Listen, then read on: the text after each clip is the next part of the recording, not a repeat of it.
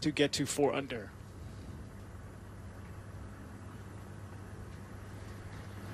Oh, yeah. She has really elevated herself over the last. Danielle Kang coming off a bogey, her first bogey of the round on the 14th.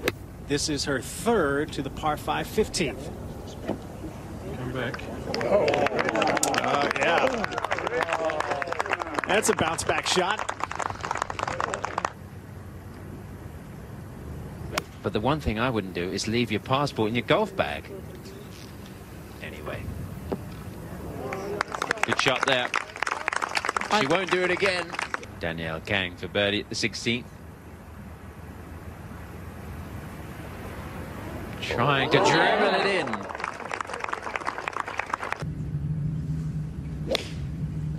Hole measuring 171 yards today.